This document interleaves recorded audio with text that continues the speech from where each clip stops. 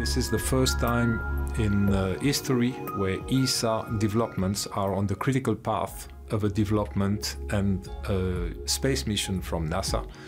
The service module is really key for the Orion vehicle and for NASA achieving the Artemis mission.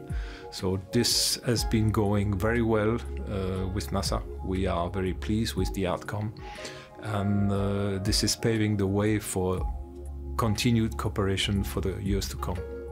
So the first mission will bring us uncrewed to the moon, and the second vehicle is then a vehicle which will bring NASA's planning 4 astronauts to the moon, just circling around the moon.